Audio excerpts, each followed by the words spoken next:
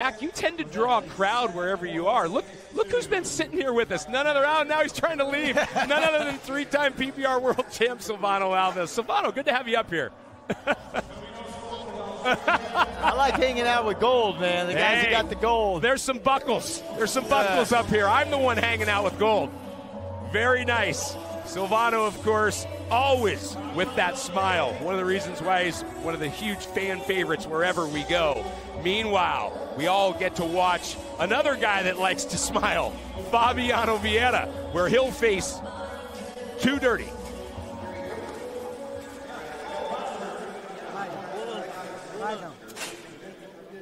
There we're checking in with Fabiano Vieira. This is Too Dirty, still looking for that first score for him this weekend. Yeah, and this is the veteran of the bunch in Fabiano. This guy's been around a long time, been through all sorts of injuries, most notable the shoulder injuries that he has dealt with his entire career, and getting them fixed and trying to battle back. And he's kind of one of those guys that you're going to see anytime he goes to a velocity event, he's going to dominate.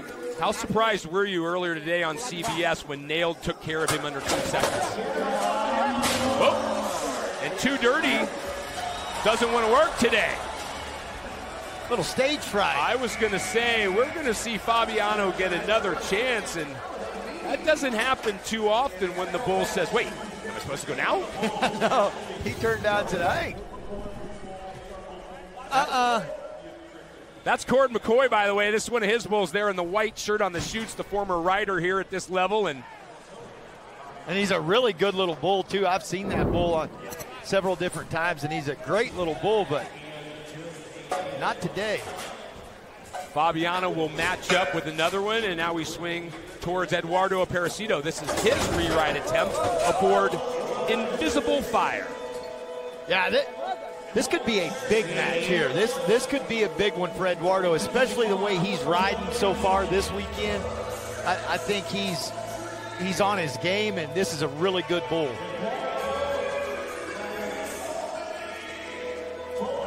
A 7-time winner at this level.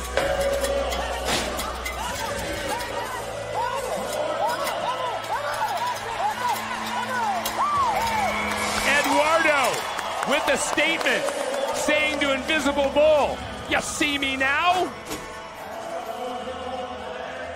Takes Invisible Fire for 86.5. Really a good job by Eduardo, and I love these rides away from a guy's hand when you can tell the weight's a little bit stuck on their outside leg, and if they ever weaken or ever give up, pick their head up in the slightest bit, the ride will be over. But they're able to stay dialed in and keep working for the center, even when it's not just exactly perfect. That's a good job. Those 86.5 points, good enough to move him into second overall, slotting him behind his friend Lucas Davino. This is Marcus Mast, and Stuntman Ray has won every rider once.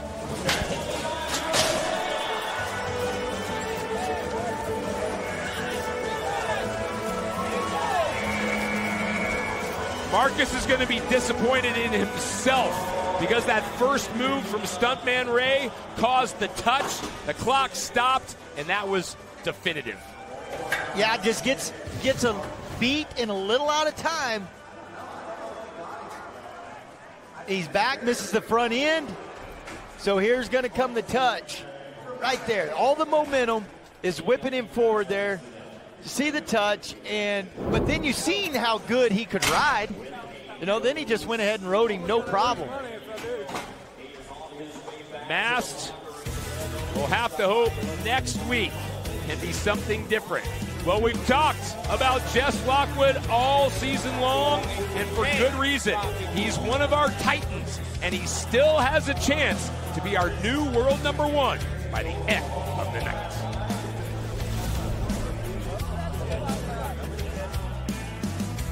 Here's this week's Athlete Profile, brought to you by the all-new Cooper Discoverer AT3 tires. Lockwood has done it!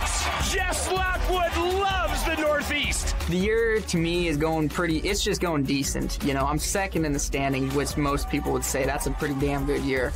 But to me, I feel like I should be at the top, and I should be at the top every single weekend from beginning to end. And I expect that of myself. But it's been a pretty good year, you know. That's that drive and determination, Mac, that you know all so well, and really that we all do. That's how Jess has become a two-time PBR world champion. This weekend, Brazil, Brazil, Brazil, Brazil.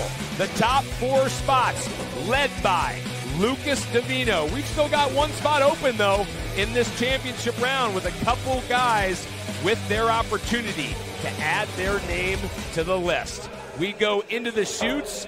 Our winner in the 15-15 bucking battle earlier today, Colton Jesse aboard Lil Train. Man, I thought this was a good ride right here. Away from Colton's hand and bouncing around. Never really in the perfect spot, but got there by the 8 seconds. That was a really good finish. What's Colton Jesse get for all that effort?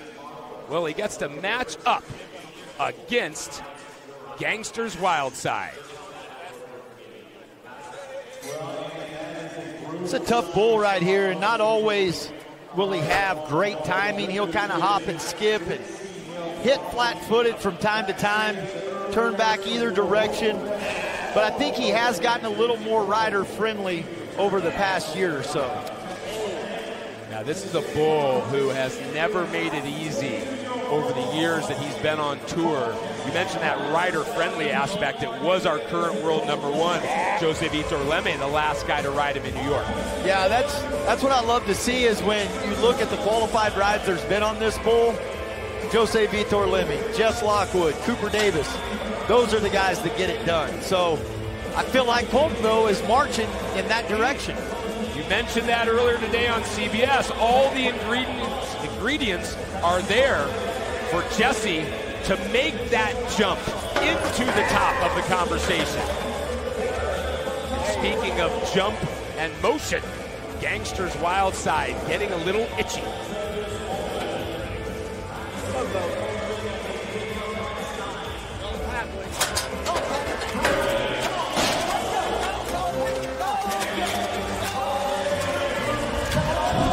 And down he goes. Jesse will be done. Buck off in round 1 at 6 and change.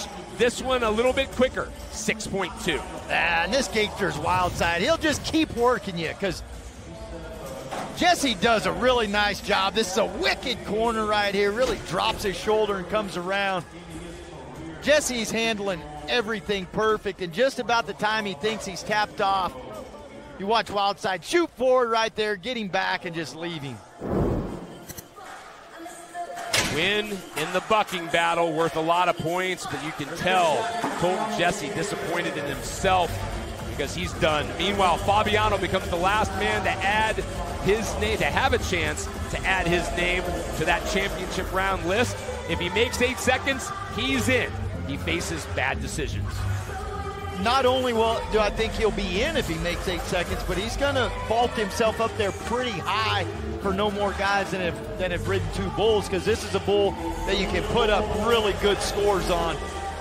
Just got to pay attention on this bull and not get stuck to the inside. Paul Melanson, this was one of those bulls that helped him win the Iron Cowboy title back in Los Angeles.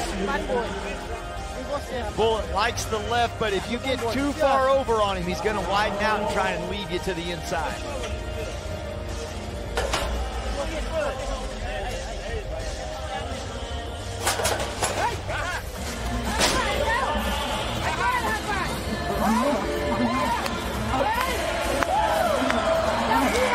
Fabiano gets it done and earns the chance at another one.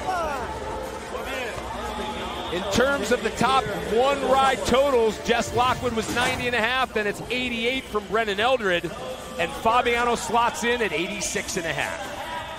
And I'm not sure that he could have made any better of a ride than what he just did on this bull. He rode him perfectly square, perfectly in the middle for 8 seconds. Really good job. It's going to put him in the lower third of the pecking order, but he's in. So Fabiano will have one of the last picks in the draft, a guy who hopes to have first pick. That's how we started the show, with Jess telling Kate that the reason he loves to have these great scores coming in is that he has something to build on. Well, aptly named, he sits atop here in Kansas City, a bull by the name of Mahomie. Yeah, and this was a bull that he had a different name during the Global Cup, but we actually had this bull. The USA Eagles had this bull. I think Boudreaux Campbell got on him for us, and not the smoothest timing with this bull, but I also seen a video of Jess Lockwood riding this bull in the practice pen back before the season started. There you can see Lockwood's directing a little traffic, kind of wanting the camera guys to, this bull's pretty touchy about his head, wanting everybody to kind of stay back off of his head and give him some space. Let's take you back 24 hours, round number 1. Another 90-plus score for Jess. And this was worth every point, in my opinion.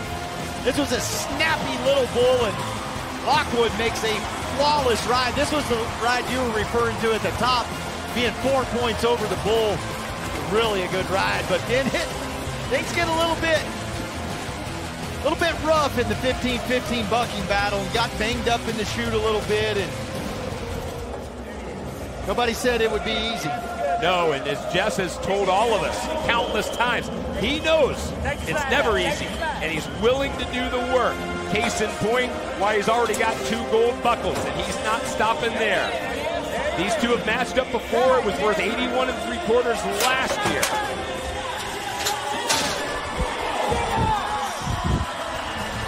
Mahomie evens the score, surprising Jess a few different times, and that one officially ends around 3.7. I'd rename that bull. I'd rename him. I'm not sure how you spell that, but that's just a out of line, terrible timing. I mean, that's the kind you've got to fight tooth and nail to get to the 8 seconds, and you're not going to be very many points when you do. Tough bull to get by that's not going to produce big scores. You see they only mark him 36 1/4. Hey, look, if they don't rename that bull what you said, you can revive your singing career and have a song entitled Or that. Who's moving on to the championship round? Lucas Divino will have the coveted first pick, just ahead of Eduardo Aparecido. Denner Barbosa, Ramon de Lima, and Jess Lockwood would round out the top 5. And speaking of the Lockwood family, they will have 2 to watch in our championship round. Hey everybody, Matt West here. Thanks for watching the PBR's YouTube channel. Make sure you subscribe to catch all the top moments from the professional bull riders. While you're at it, make sure you download the Ride Pass app and catch all of the PBR action today.